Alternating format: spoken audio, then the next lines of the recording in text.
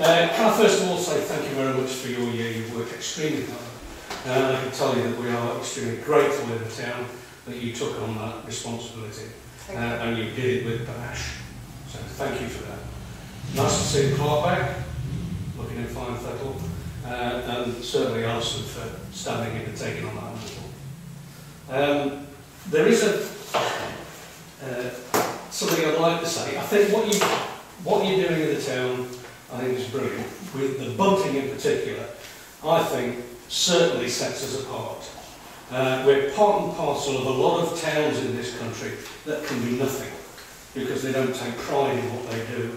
And I think what the town council has done with regards to Bunting is brilliant. It's brightened it up, it makes it welcome, and that's the important thing.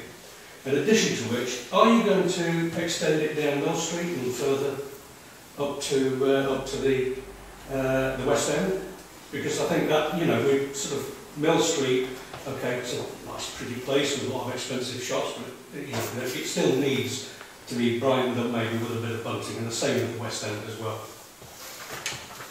Any ideas? No, thank you, and thank you for your kind comments. I really appreciate that. There are thoughts and plans about extending sort of the town decoration out through to West End.